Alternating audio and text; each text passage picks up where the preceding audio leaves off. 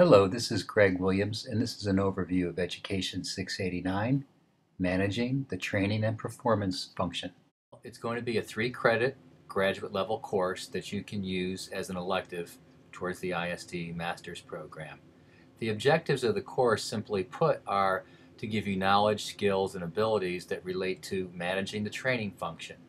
One of the biggest features of the course that I think is a huge benefit will be I'm going to bring in people from the field that have management experience and capabilities and skills in the field right now, and we're going to do this in a variety of ways.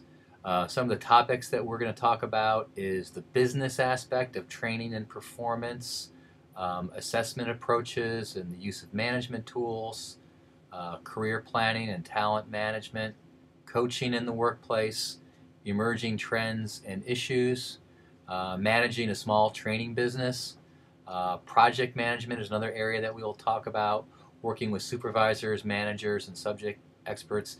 Essentially, this will be the only class that covers management concerning the training function that our program offers. So I think it's going to be a great course.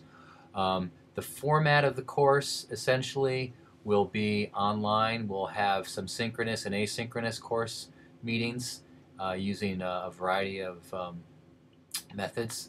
They will also be recorded, so if somebody misses a session that's synchronous, we'll have a recording of that. If you have any questions, please feel free to contact me.